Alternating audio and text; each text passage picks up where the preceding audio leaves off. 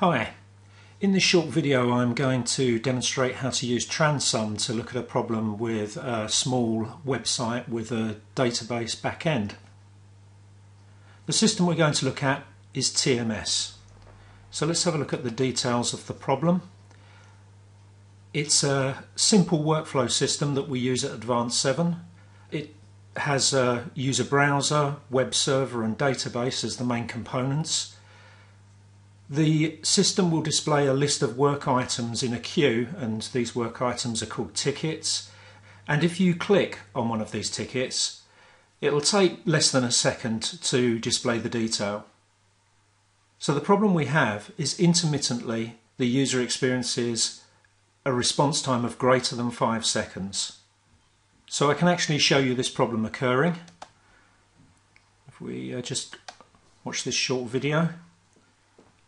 So you can see as we click on each item, it opens almost instantly.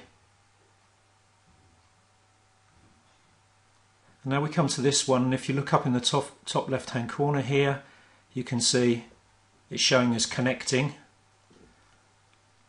And then we get the detail, and that takes about 6 seconds.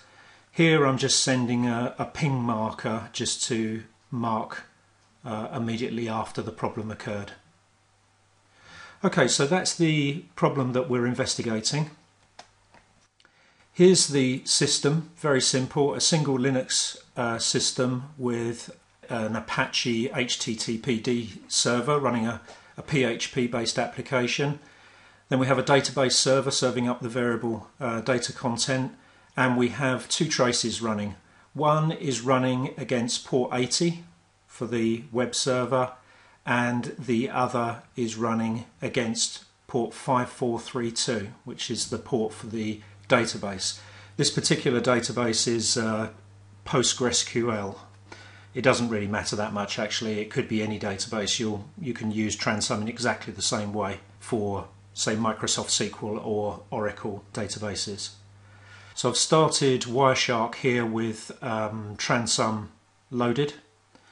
And let's just take the two trace files and we'll drag them in so that they're merged. Now, because they're both being captured on one Linux machine, the timestamps obviously are synchronized because it's all on a common clock, which is very useful for us.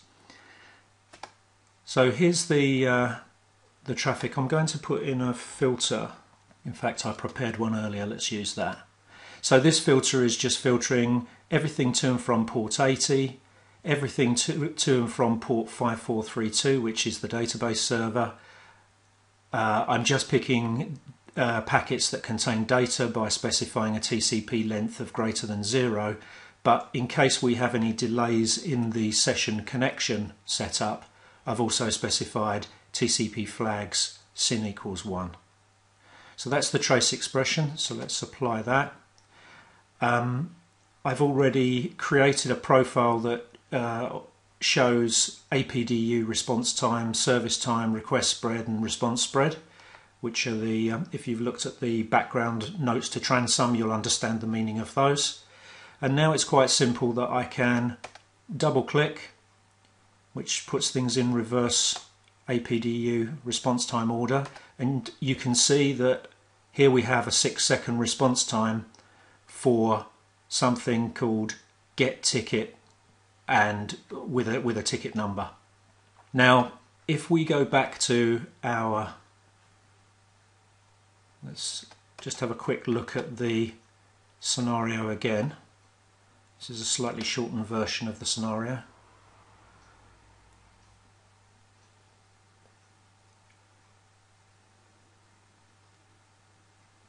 Now you can see up here in the URL line, it says ticket view PHP, ticket number 511129. So let's go back to our trace, and sure enough, ticket view, ticket number 511129. So we've got the right one, and if I go and check the ping markers as well, I'll know I have the right example of the problem. Now immediately after this, you can see there's a 6-second response time from the database. So there's no significant spread values involved here, so this truly looks like a a problem with database service time. Now the question is, does this request, this database request, actually relate to this web service request in the front end? Well, if we look down here in this area, we can see that this is a database select from a table called activity, where ticket number equals 511129. So that's a pretty good indication that that's the problem that we have. So let's now reorder back into the natural order of the packets. Here's our 6-second response time for the HTTP request. And if I just scroll down a bit further, you can see that there are lots of other requests that are going on to the database. So these are all going backwards and forwards to 5432, port 5432. And here's the database request that we identified as being the cause of our problem. And then shortly after that completes, we see that we do indeed get the response going back to our PC that's actually delivering the data. So that's just a quick indication of what you can do with TRANSUM. I'll try and post some more examples at another time, but I encourage you to try it and have fun. I'll see you soon.